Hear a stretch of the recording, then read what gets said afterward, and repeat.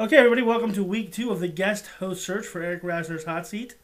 We have a new victim in the 4th chair this week. This is going to be Kurt. Say hi to the folks, Kurt. Hello. All right, so we're off and running. I love going to the movies. Yeah, Love going it's bigger and sounds better, and I like to cheer with friends and shit. There's some, I like going to see action movies. The reason I don't go see movies very much is because there's always been some asshole having a conversation behind me. I'm not advocating that. Like when I saw 28 Weeks Later, there was this just fucking a-hole just to the left of me, just kept talking. Like there's a part where it pans over some molding and you see like a bust of some guy. And he's like, oh, it's the Quaker oatmeal guy. And I'm just like, shut the fuck up. Why are you talking during this movie? When it's going to be a big one that I'm really psyched for. Because there's like a shared communal feeling there. And I dig that. It's like a sporting event, but... Like Twilight. No, not for me. But yes, for some people. I'm not that gay or that 14 that I could get into Twilight. There are people who freak out over the Harry Potter movies. My nephew's one of them. I don't get it. But you know, Twilight could get into you. No, it couldn't. It really couldn't. You could just creep and you know, it really couldn't. I am Twilight proof. I am 100% Twilight proof. Yeah, I'm positive that's true. No, it really couldn't. I could be affected by it, and then I might go to prison for killing Twilight fans. That could happen. In that sad sense. That would take a lot of garlic and wood. And... No, that's the best part. It wouldn't.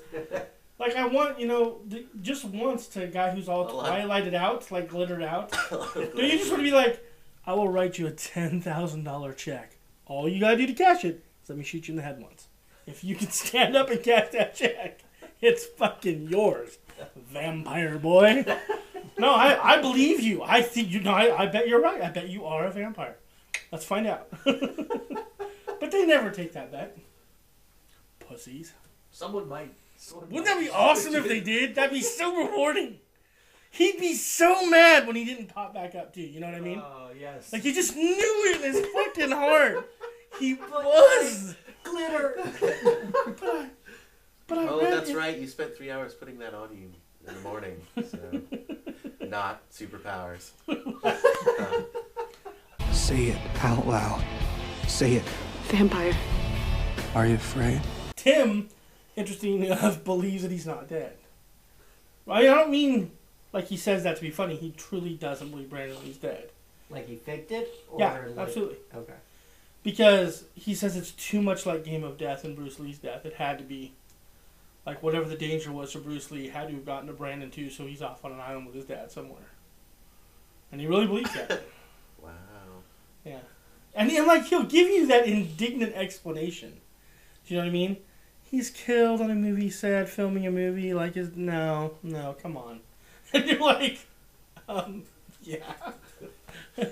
And that they both died on a movie set? Yes, Are they Tim. both hanging out with the guy from Voyager? Yeah, I mean, what? That's, Okay. Oh, by the way, Tim left this week with absolutely no fanfare whatsoever. And he was just gone one day. Huh. He's just gone? Yeah, Portland, apparently. Hey. Losing a lot of people to Portland. Yeah, no kidding. They just... Black hole of Portland. Well... It's growing. Aaron's black hole wasn't Portland. Gross. I didn't really mean it like that, but... No, you were talking about pegging. I know. No, I really wasn't. And now I've just inadvertently slammed the shit out of his girlfriend, too. Yeah, no, she slammed the shit out of him in that theoretical scenario. Oh, hey-oh. Right there. There's only love here, let me tell you. Wow, man. During a replacement host episode, Tony still managed to tag him in back. One more for all time's sake. It was just for the sport. Davy boys all loaded up our guns, went out to do some hunting and to have a little fun. Hey, how was your St. Patrick's Day party, man?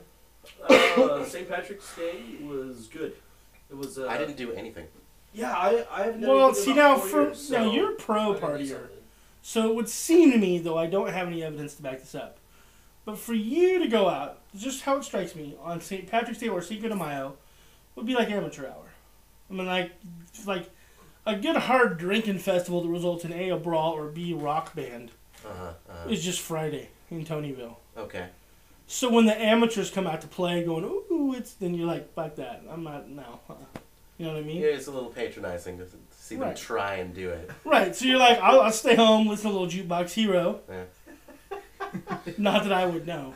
You wouldn't. Not that I would know. You wouldn't. Those aren't the correct blinds. I've got curtains over my windows. Okay. You can imagine my disappointment. Whack for the Dario, whack for the Dario, there's whiskey in the jar. Are we allowed to do that? Just claim people our sponsors? Yeah. I think, why not? Yeah. It's not. We don't get anything from them. We're giving them free advertising. We're not taking anything from them. Yeah, no, we're not. But when we say something that's highly offensive and then claim that they're backing us. Are you sure that's legal? No. Oh, okay, good. No, not at all. So Lockyan's has got our back on this. That's all I know. Not at all, but I mean, we like the chicken. Beating handicapped and midgets, creeped out by midgets. That's all Lockyan's doing. Midgets are fucking creepy. They are. Oh my god, they are. Yes. But let's not be acting like we just pulled that one out from nowhere. Lockyan right? still serves them, so. Well, they have to. Good props on Lockyan. They don't have to. They have the right to refuse service to anyone. I agree. As a theoretical mental legal exercise, you have the right to refuse service to anyone. You see how much press climbs up your ass if you simply refuse to serve a midget for being a midget. You just see what happens. There's protesters. There's a lot of midgets around here. Yeah, in Eugene. People in who Eugene, show like, signs. You're in Eugene, Oregon, baby. All they Serve need the is a small cause. people. Yeah, it's gonna get crazy going nuts. It is. It will be the Service is service, no matter how small. People nice. Boom. We shall overcome. Eugene once, I remember, had a huge protest when I was a teenager to declare Eugene a nuclear-free zone. And I'm like, well, that's awesome. How much do you think Russia cares? No, dude, we can't target it. Why? They're nuclear-free.